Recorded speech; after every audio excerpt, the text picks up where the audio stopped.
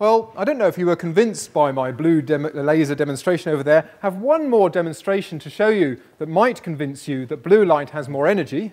We've got some tubes containing two gases mixed up. We have the gases hydrogen and chlorine. Okay, can I have the lights down, please?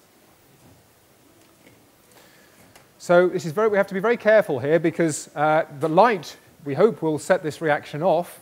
Now, Chris is just putting the tubes in front of the light source here. I say, inside the tube we have hydrogen gas and chlorine gas. Now this, as it is fine until we put some light energy into this. Okay?